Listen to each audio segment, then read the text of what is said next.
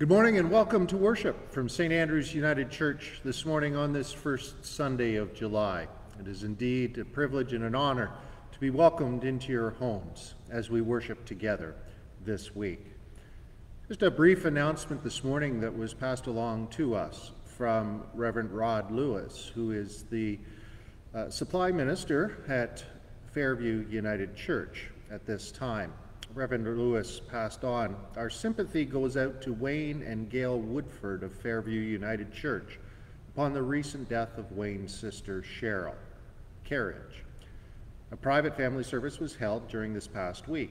All who grieve Cheryl's passing be supported by the kindness of friends and the comforting presence of God. And so our communal hopes and prayers, not only those from Harmony, Fairview, but also St. Andrew's United Church, and anyone who is joining us from near or far, go out to the Woodford and Carriage family this morning. We do recognize that this is the traditional and treaty territories of the Haudenosaunee and the Anishinaabe peoples, and it is with thanksgiving that we continue to have the opportunity to live within this place of God's creation and to continue the work of the good news and of hope and transformation in this time and place. Let us worship God.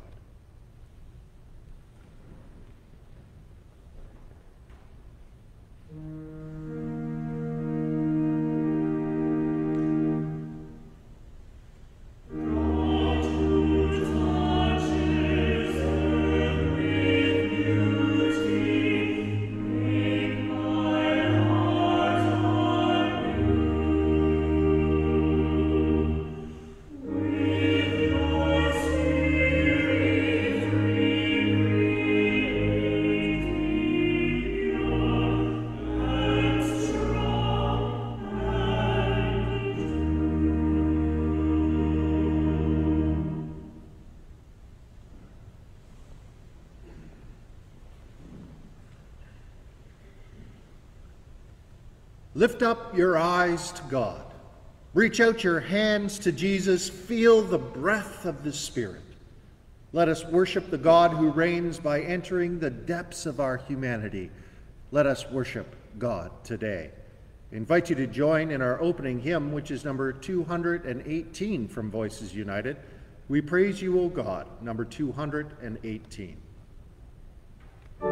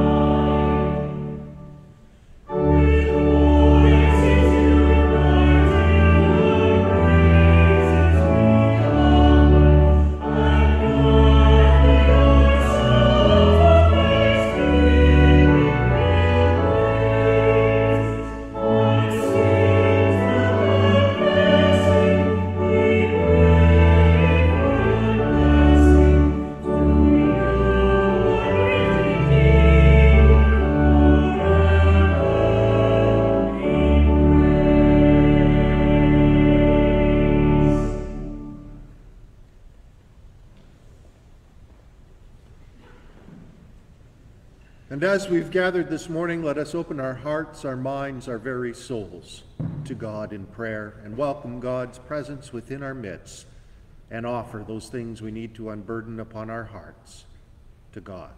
Let us pray.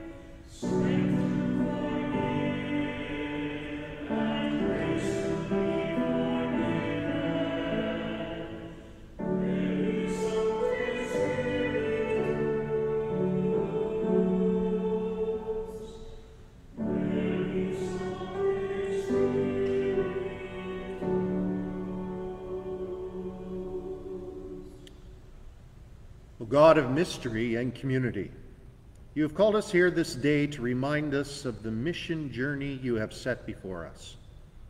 Help us to pay attention to the words of Jesus as he sent out his disciples upon a mission of healing and compassion.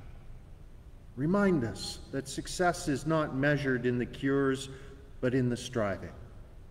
Enable us to truly be your disciples within this world. Puzzling God, we hear in the gospel message that Jesus was questioned and rejected by his hometown, his friends, relatives, and we wonder how he was able to continue in ministry with such a lack of support. We want to enter our endeavors with full support and acclamation. We are afraid to begin to ask, even if our families, friends, and hometown folk belittle it, and also us. So rather than face degradation, we back down. Forgive our lack of faith and vision, O God. Empower us to be in service to you even when we do not feel the support of those closest to us. And let us trust in your power and presence with us. Heal our hearts and our souls this day and guide our lives and our journeys throughout all our days. For we offer this prayer in Jesus' name. Amen.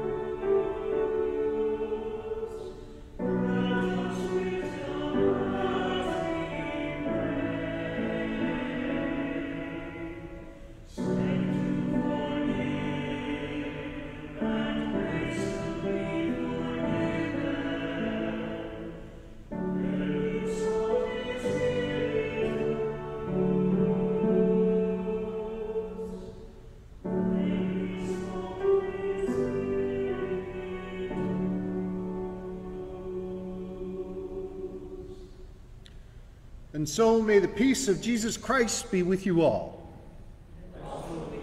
And let us share this greeting of peace with our neighbors, those upon our hearts, our minds, anywhere we may think of them this day.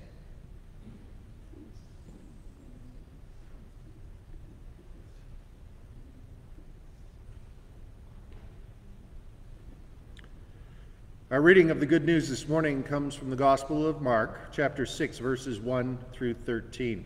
This is the account of where Jesus goes home and he teaches and he preaches, and those closest to him in his hometown, well, they knock him down a few notches. But it doesn't discourage Jesus, for immediately after he sends out his disciples to teach and to heal and to offer compassion in his name. And so let us listen for what the Holy Spirit might be speaking to us in our very present time and place. He left that place and came to his hometown, and his disciples followed him. And on the Sabbath he began to teach in the synagogue, and many who heard him were astounded. They said, "Where did this man get all of this? What is this wisdom that has been given to him? What deeds of power are being done by his hands? Is he not this carpenter's son? Mary, his mother, brother, James and Joseph, Judas and Simon? Are they not his sisters here with us as well?" And they took offense at him. Then Jesus said to him, prophets are not without honor except in their hometown and among their own kin and in their own house. And he could do no deed of power there except that he laid his hands on a few sick people and cured them. And he was amazed at their unbelief. Then he went about among the villages teaching. And he called 12 and began to send them out 2 by 2 and gave them authority over the unclean spirits. He ordered them to take nothing for their journey except a staff, no bread, no bag, no money in their belts, but to wear sandals and not to put on 2 tunics. He said to them, "Wherever you enter a house, stay there until you leave the place. If any place will not welcome you and they refuse to hear you as you leave, shake off the dust that is on your feet as a testimony against them." And so they went out and proclaimed that all should repent. They cast out many demons and anointed with oil many who were sick and cured them. Herein is wisdom. Thanks be to God.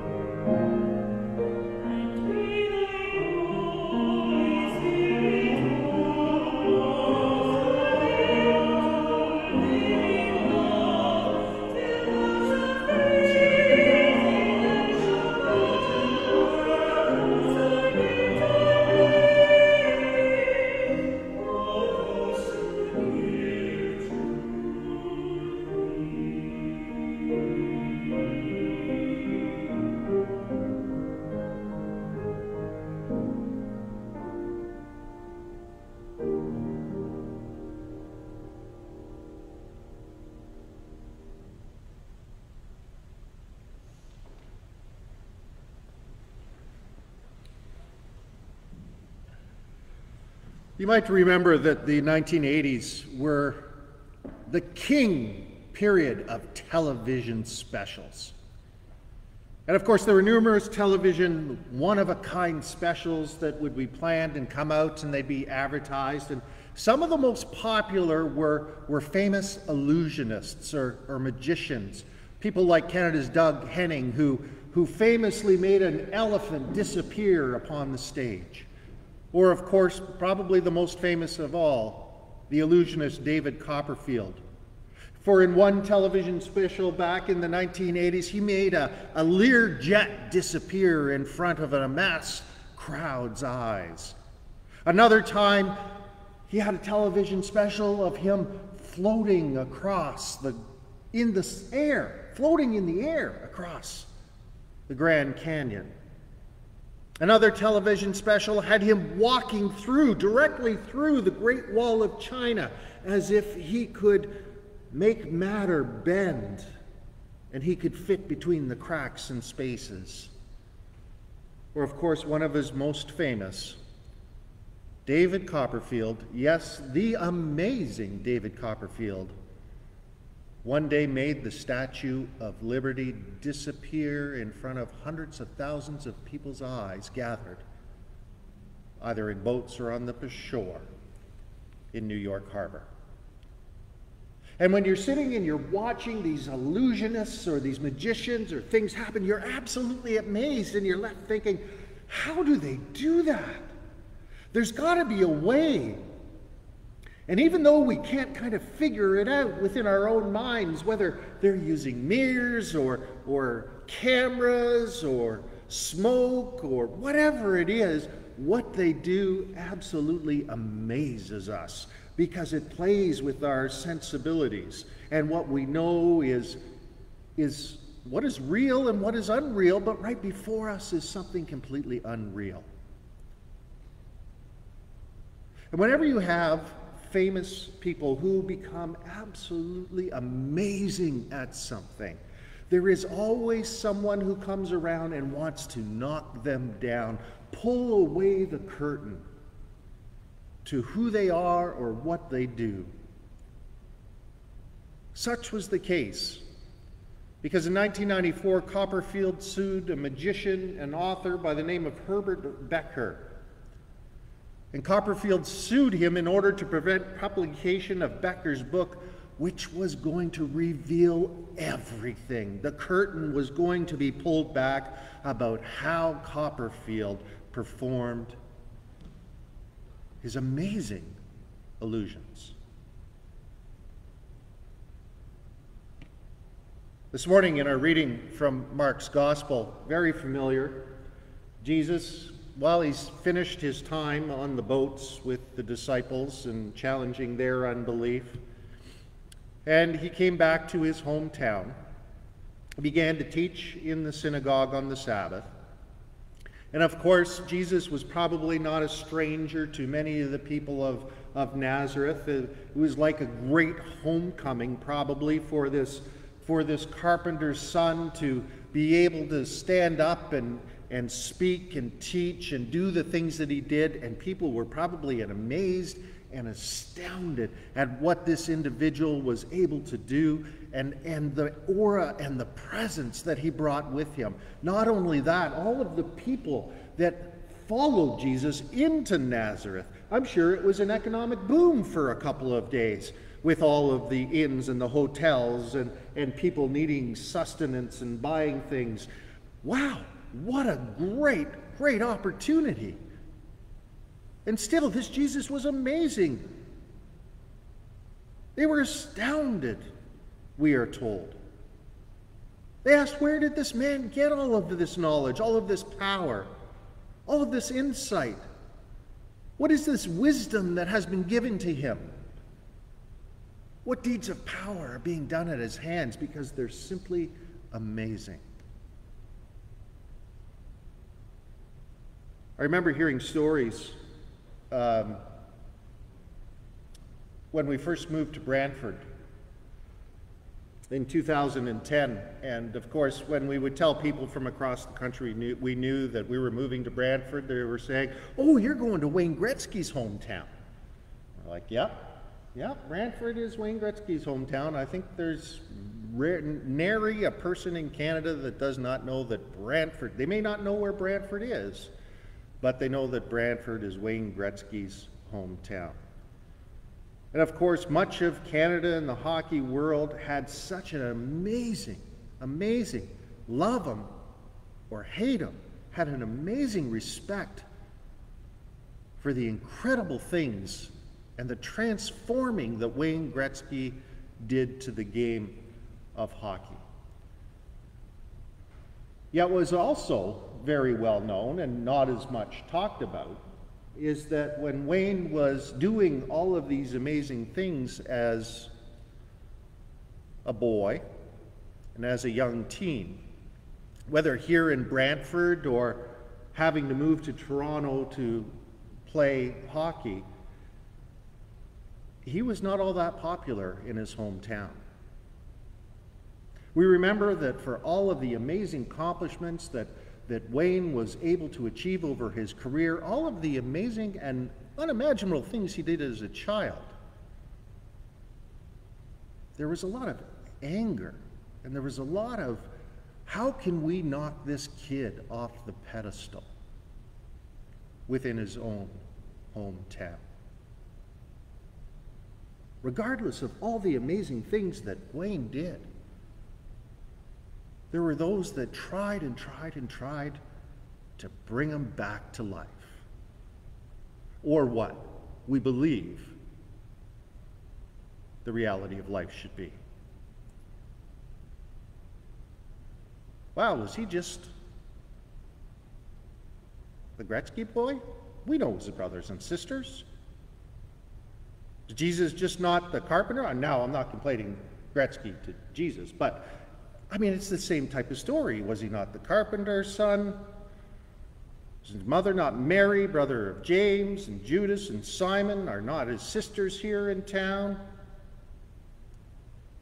They took offense to Jesus because he was something more than what they could comprehend from their hometown.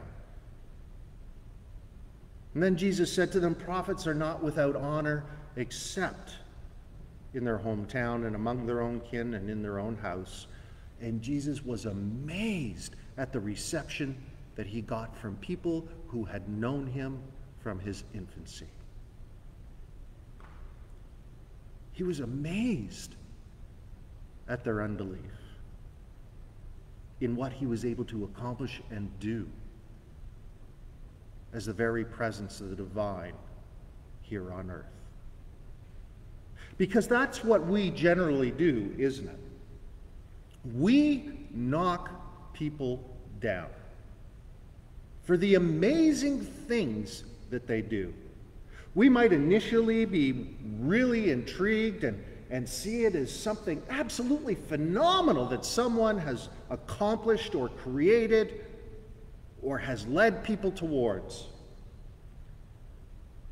But then we start to try and chip away and knock down their achievements. And most often we do that because of it's our own level of discomfort, not only with ourselves, but how can such a regular person do such an amazing thing? If you watch some of the cooking programs, whether it's Master Chef or Hell's Kitchen, there are incredibly talented chefs that compete upon those programs. Only one winner, but it's not almost. The reality is that these incredibly talented people are knocked down and down and down again for the smallest imperfections in their cooking, even though that if they put a plate of whatever they were cooking in front of us, it would be one of the best meals we'd have in our life. Or think of other programs like The Voice or America or Canada or Britain's Got Talent. People that are willing to go out there and be themselves and be their truly amazing selves, and all they get to do is cut down time and time and time again by the so-called professionals.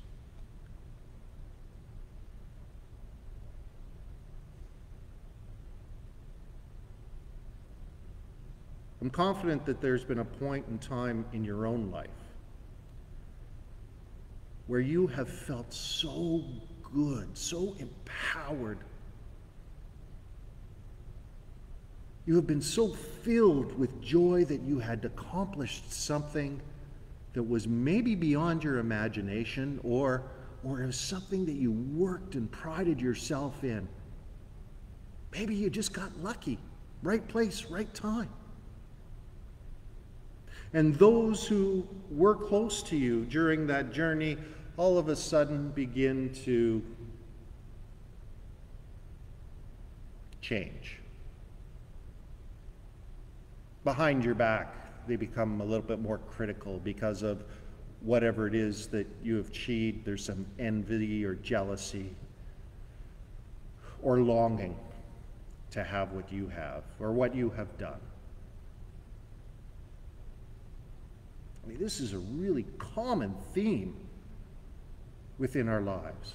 Anyone who is built up, we cannot wait, and we unfortunately enjoy watching the crumbling and the knocking down.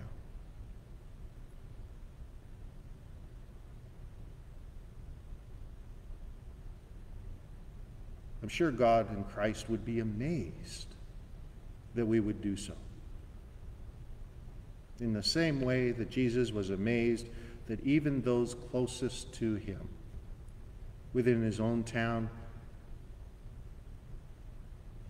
would not open themselves up to the possibility that the divine was in their midst.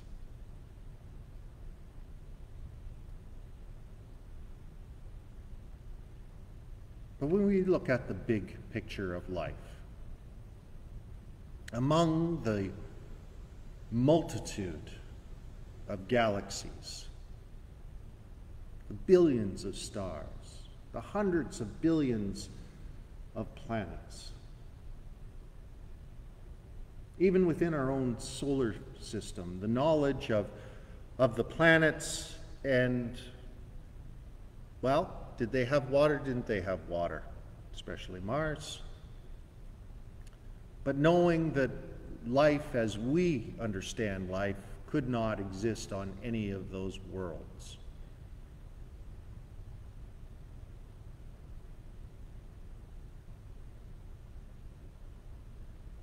Every now and again, I think it's important that we recognize the big picture of how amazing and improbable it is simply to have consciousness and to be alive. Regardless of gender, regardless of orientation, regardless of ethnicity or religion, or whether you're atheist or agnostic or just don't care.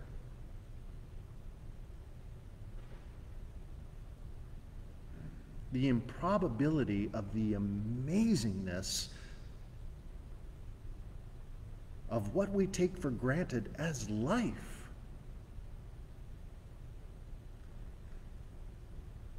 We find so troublesome and complicated and challenging to see the blessedness of how we describe the divine in that creation and in one another. Jesus went on to do all kinds of amazing things. He even amazed some of the most hardline teachers within the Jewish tradition.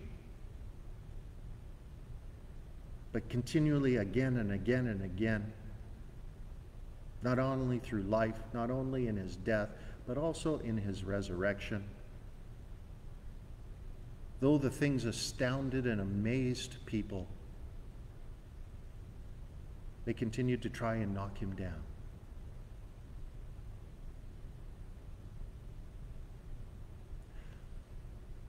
But it doesn't impact the reality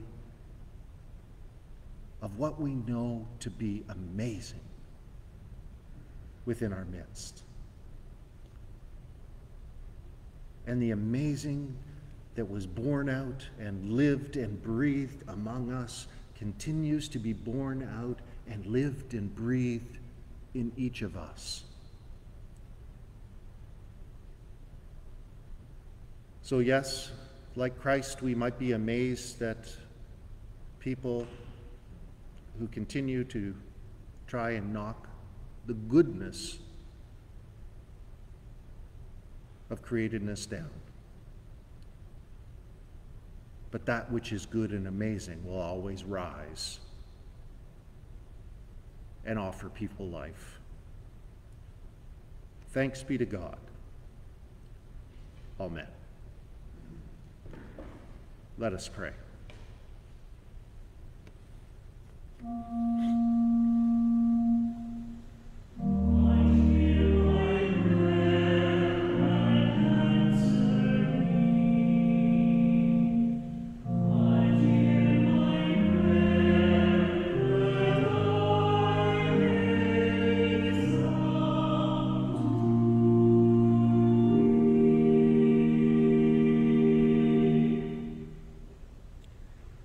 We thank you, loving God, for all of the surprises which you spring upon us. You take the unlovely and you cherish them, the mediocre and you make them gifted, the mere nobodies and you ordain them as your apostles. For you entrust us with an authority and ministry far beyond our own comprehension, understanding, and strength. Yet we are reticent. Yet under your patient care, we discover that all things are possible to those who open themselves up to the amazing possibilities of which you offer. And so surprise us again, loving God. Surprise us with the Christ who believes in us and the grace which is made perfect within the challenges that we all face. Today in particular, O God, we pray for those who are suffering in mind, spirit, or soul, and who are in need of not only our prayer, our faith, our witness to our hope in you, but also a sense that they are cared about. For across the western part of our country, oppressive heat has once again been the cause of fires which have destroyed the lives and the communities of people. Amazing people. Amazing people continue to be infected by the COVID virus. Absolutely amazing and incredible people lost their life in the toppling of a condominium building in Miami. Amazing and absolutely gifted people are stranded in refugee camps around the world, and others are in prison simply because of the amazing and the incredible insight into life that they can offer.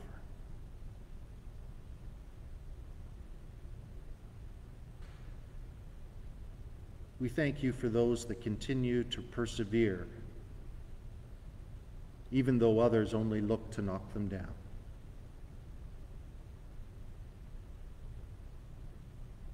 Bless all who are in need this day, O God.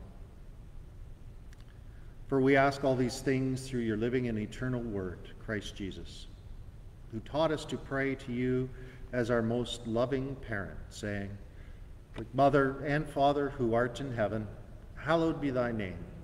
Thy kingdom come, thy will be done on earth as it is in heaven. Give us this day our daily bread, and forgive us our trespasses as we forgive those who trespass against us. And lead us not into temptation, but deliver us from evil.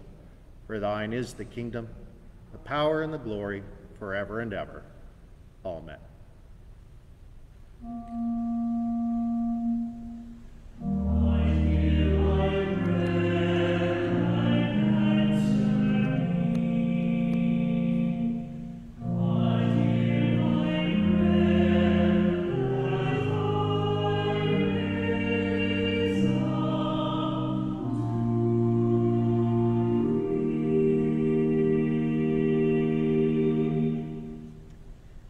Our hymn of going forth this morning, number 506 in Voices United, Take My Life and Let It Be, number 506.